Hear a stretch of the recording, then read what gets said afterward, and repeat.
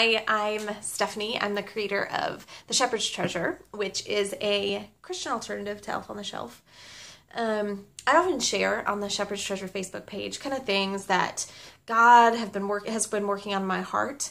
And today I just thought I'd do something different and do a video because lately I have learned that there is something in common with faith and Spider-Man, and I thought I'd share. So my 3-year-old son, Maverick, thinks he's Spider-Man. Like, he introduces himself as Spider-Man and then shoots his web at people, perfect strangers. Pew, pew. And in typical Spider-Man fashion, he jumps around, runs, saving people, getting all the bad guys. So as you can imagine, trying to get Spider-Man to sit for 5 minutes to practice his ABCs or eat a decent meal, it's kind of like sticking a hamster in a cage and a wheel, one of those little hamster wheels, and then saying, don't move. It just doesn't happen. But last week, Maverick, aka Spider-Man, fell from a loft in my parents' house and he broke his leg. Clean break through his tibia and fibia. And he has to wear this cast for 5 weeks. So he's too young to use crutches, which means Mommy and Daddy are getting their workout by carrying him everywhere. And I kind of feel like I have an infant again. Only he's 30 pounds and can talk back.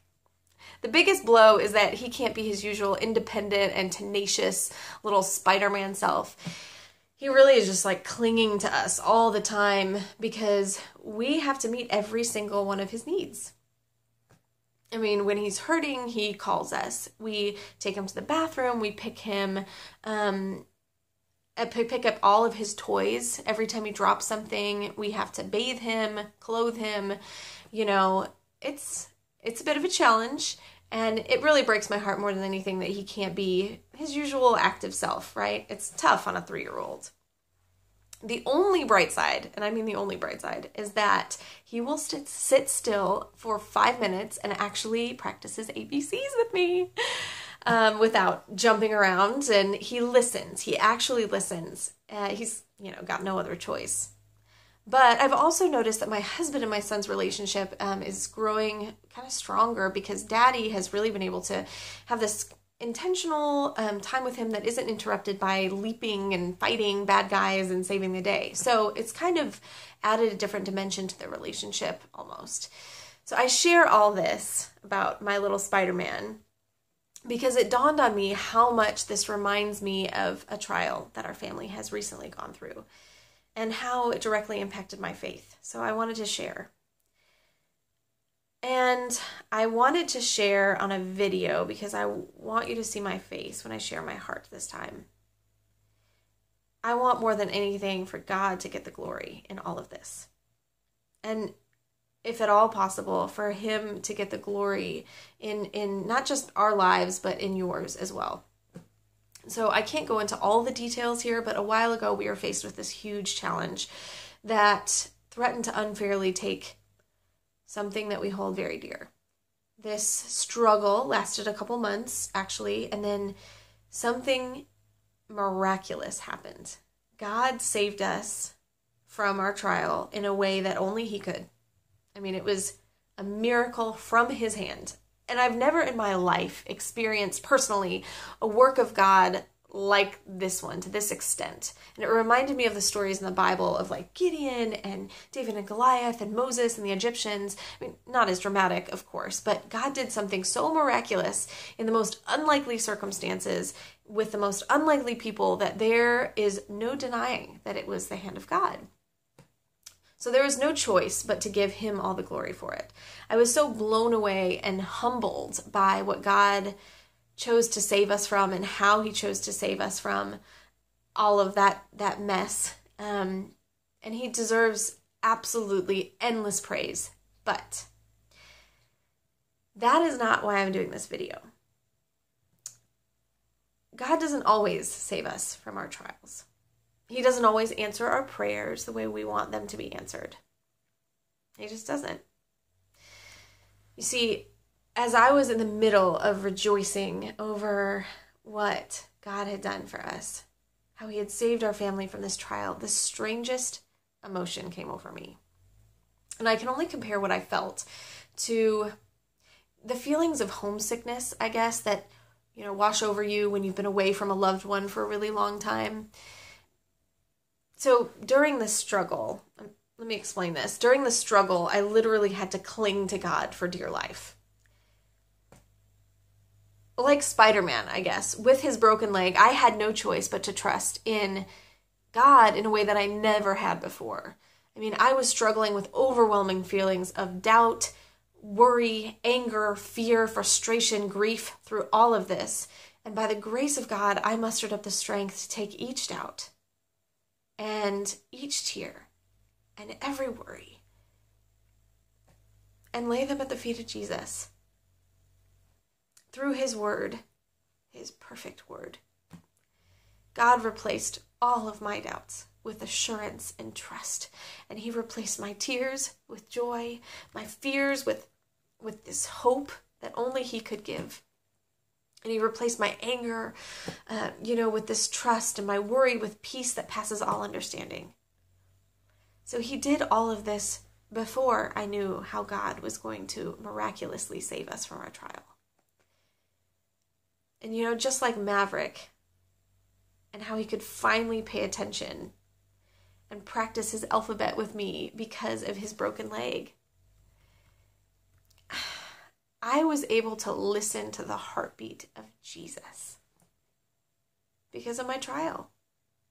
I experienced firsthand how true Psalm 34:18 is when it says, God is close to the brokenhearted, and he saves those who are crushed in spirit.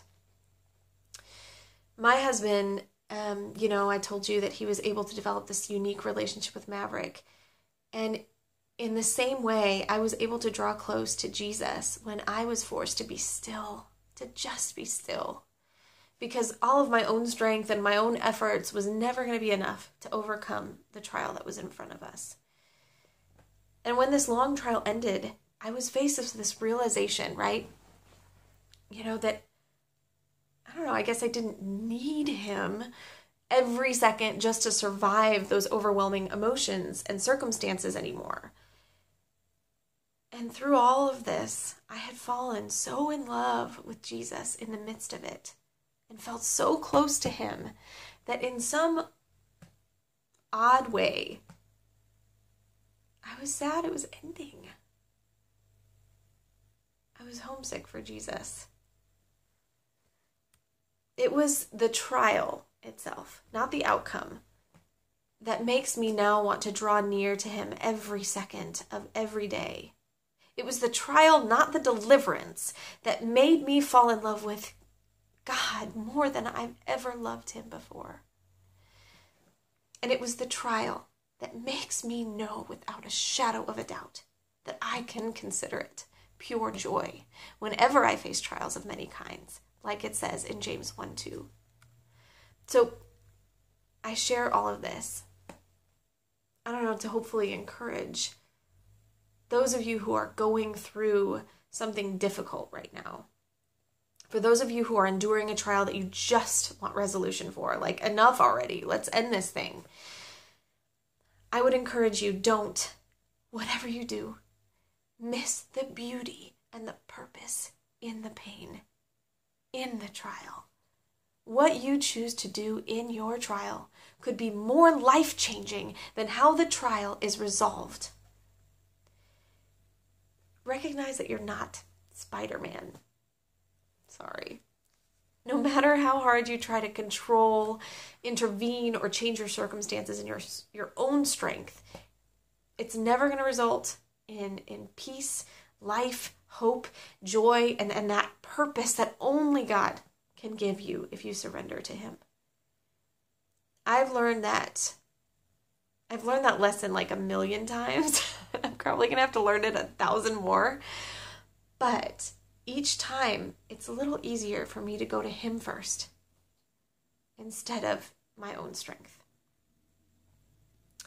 You'll probably have to learn that lesson a few times yourself. But I would encourage you that you can't really learn to lean on God in a trial or in life if you don't make prayer and this a priority. This is my Bible, by the way. Proverbs 35 says, every word of God is flawless. He is a shield to those who take refuge in him. Not only is his word flawless, it's alive. Hebrews 4:12 says, the word of God is alive and active, sharper than any two-edged sword, piercing even to the dividing soul and spirit, joints and marrow. But you won't ever know. You won't ever know how flawless and alive this word is if you don't use it. If you don't run to it first when you face emotions or circumstances that threaten to steal your joy and your faith. When you go to God's word, you go to Jesus himself. John 1 says that Jesus is the word of God, right? So the word became flesh and made his dwelling among us. When you pray God's word over your emotions and your circumstances, just sit back and watch as Jesus himself pierces through your doubt, destroys your fear, and brings life to your weary soul. No one will ever make me doubt his word again, because I have seen it come alive. More than anything, I want that for you. Jesus says in John 10:10, I have come that you might have life and have it abundantly. It's amazing what happens when you've tasted the abundant life in Christ. It makes you want to share it with everyone because you want other people to experience it too. It's because it's incredible. Don't wait until heaven to experience the abundant life that God has put in front of you today. My prayer for you is that you truly seek God, not just on the mountains when he does what you always wanted him to do, when he gives you what you want. My prayer is that you seek him in the valleys too. Only God is capable of turning your valleys into mountains. Because with God's strength, Spider-Man ain't got nothing on you.